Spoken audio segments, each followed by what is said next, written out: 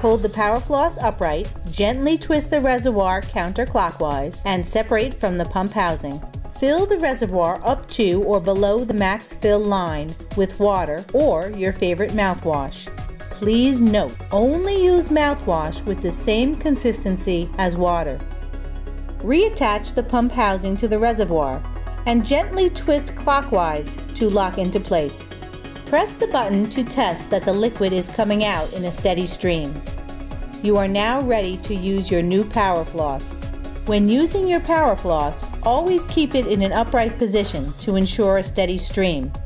Important: do not tip beyond horizontal, otherwise liquid will spill out of the vent slits.